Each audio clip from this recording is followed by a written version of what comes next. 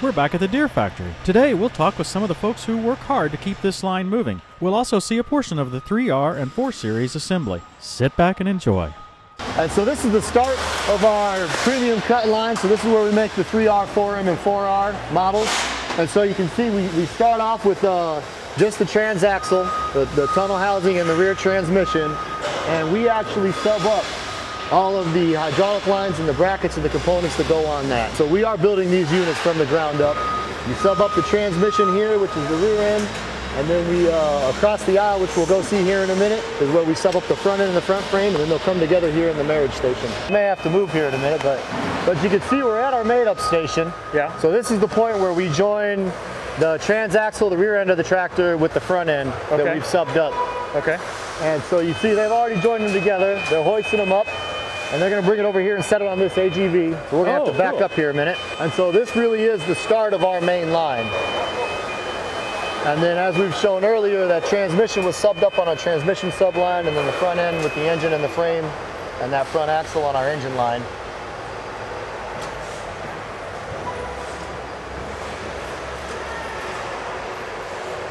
And we talked about some of our quality controls, Tim, and so you know, what's great about this is that we're able to interlock this hoist with the critical torques that they're doing at that made-up station. If we don't get a reading of good torques from the transaxle to the engine, we disable this hoist. And they're not able to continue on until we can verify with an engineer or a supervisor that that assembly step is done correctly before we put it on the AGV and move on. Okay. So here's the next transaxle coming in. So that's a 3R right there, and that's been subbed up back there on our transmission subline. And it has its build paperwork, and then they're picking up the front end for that 3R, and they'll scan both build paperworks to make sure that we're matching up the right transaxle with the right engine based on the customer order. And I guess that table's just going to allow it to come together. It's just going to bring it together when they're ready. Yep, that's right. So you can see he's getting his hardware started, and then it's on a rail system, and it's set up so it'll be perfectly aligned when he brings them together. You know, so this is our made-up table, but one of the things you notice is all the little things that these guys are doing in between, right? They're putting on brackets, they're running torque tools, they're aligning things. So one of the great things about our workforce is they are highly engaged, and they do an incredible job. We have what we call a CI process. It stands for continuous improvement. Yeah. Because these folks they're building these machines day in and day out. They really are the experts of our process. And so we look to them to help provide improvement suggestions on, hey, how can we be more efficient? How can we work more safely? You know, what are our top quality issues that you're seeing in your area, and what can we do to make things better? Yeah, I can see that while there's a lot of automation here, it still depends on these guys to do a good job. Yes, I mean, there's a lot of things that they're putting on, and they're putting their own passion and skill in. We have a highly aligned workforce. They are engaged, and everybody comes to work every day committed to building the best tractors we can. Bailey, what do you do for Deere? So I'm a manufacturing engineer on this assembly line. What does a manufacturing engineer do? So I design the process for how to put together the tractor. So it's what order do the parts go on the tractor, what tools do they use, where the parts go on the line, that kind of thing. So you decide whether they put a certain oil line on before they put the engine or after or whatever. Yep, exactly. Okay. Well, what kind of training do you have to have for this job? So I went to school for engineering, and then I went through a development program at John Deere up in Iowa. Okay. So why are you on the floor today? So on the floor, I'm working on a safety concern that some of the operators have, trying to improve the process. An operator raised a safety concern, and you're out here evaluating the legitimacy of the current and how to solve it. Yep, exactly. I like it. Well, thanks for talking with us. Yeah, no problem. So they're putting the cab on. Yeah, so here's where we're doing our cab drop. This is on a 3R. So you notice that this really is a team effort here.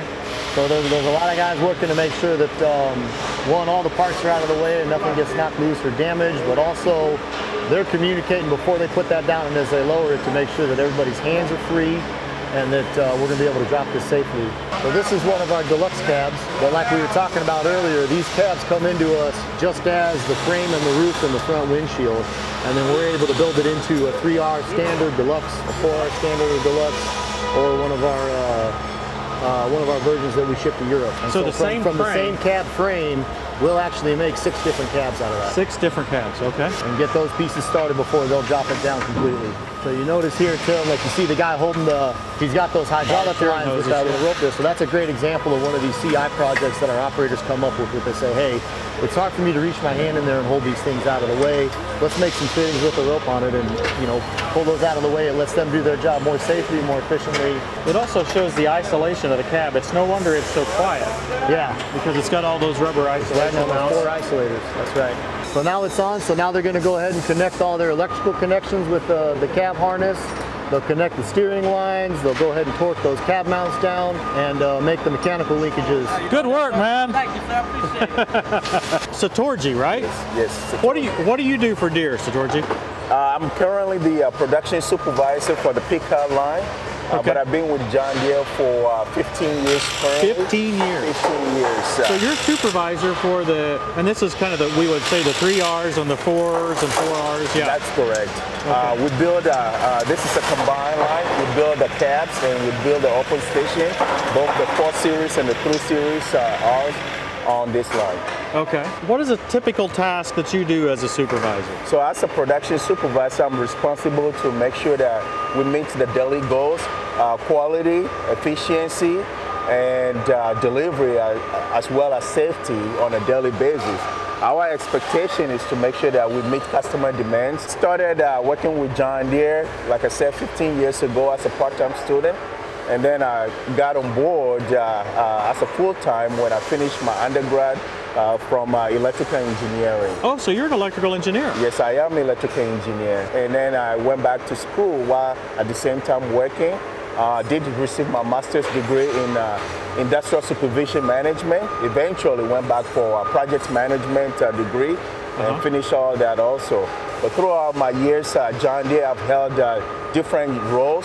Supplier quality engineer with all new product programs that we've already brought into production.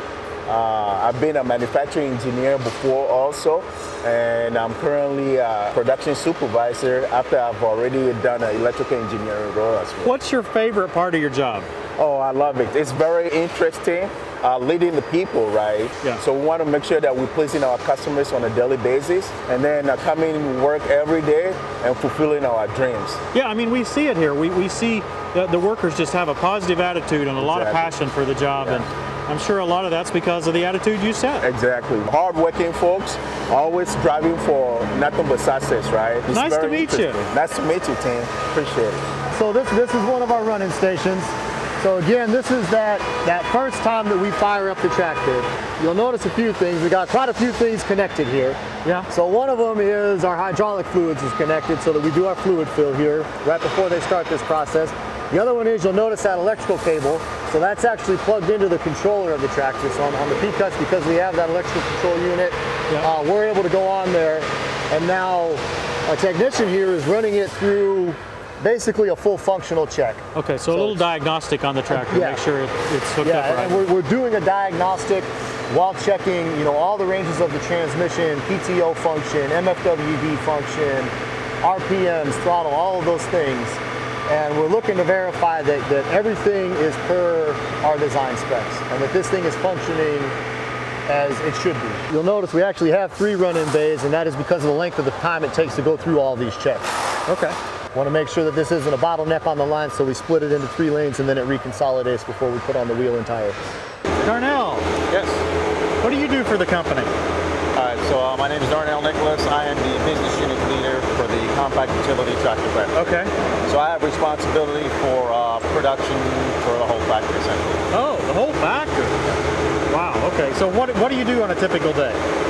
Typical day, I'm talking to my supervisors, and I'm also interfacing with our manufacturing engineers, quality engineers, and material coordinators to make sure that we have everything ready to go for production. Okay. How long have you been with Deere? Been with Deere for about 12 years. Spent 9 of those years in Waterloo in a large tractor factory. And the last 3 years I've been here. So if somebody wanted to do your job, what kind of education, training is necessary to have a position like yours? So I have an engineering background. I was a systems engineer. Okay. but I didn't really use that. I went into the Army after college, so I spent 10 years in the Army in the military intelligence field. I'll say for a position like this, you need to have very good people skills and people management skills. And that's really essentially it. So before this, I spent some years as supervisor and general supervisor. So I was a person on the line talking to the technicians, making sure they had everything they needed, keep them motivated, and getting some ideas from them to improve production. Would you say there are a lot of veterans in the organization here? Especially for this factory, yes. Surprising how many veterans we actually do have working in this factory. Okay. Nice to meet you, DJ. Tractor Tim, you too. What do you do here? What I do, I inspect the tractors. I try to make sure I get out the best quality for the tractors. I examine it, look at all the defects, the decals and stuff, any leaks. I check for it and everything, make sure everything's in spec. Okay, so the tractor's totally finished by the time you get to see it. Yes, sir. It's ready to go to the dealer, and you're the one last check. Yes, sir. So nothing gets by DJ. Yes, sir. Nothing's supposed to get by me. Yes. They've already been on the test track with the rumble. I do that. You do that? I'm part of that process. Rumble and do all that stuff. I check it, shake it, and twist it. Yes, sir.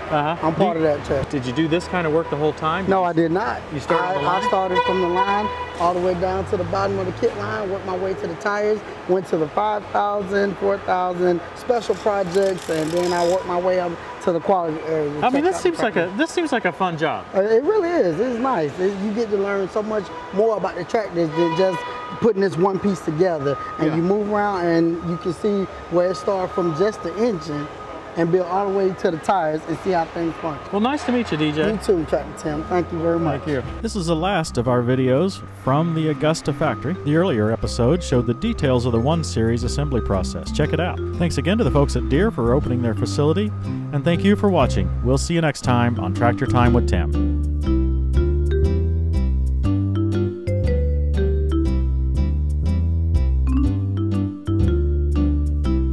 Process.